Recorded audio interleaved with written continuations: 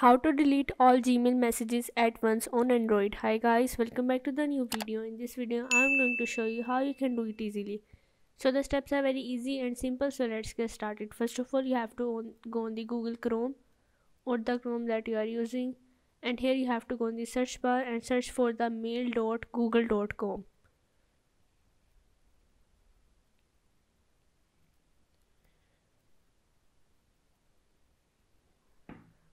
And make sure to log in back in your account. Now you have to go on the Gmail account. Here you have to go on the search mail bar, and here you have to search for the is/unread.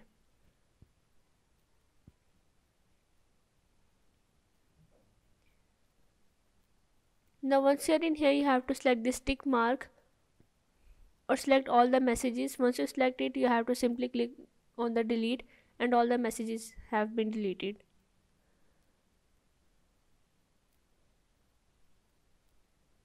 So this is how you can delete all Gmail messages at once on the Android.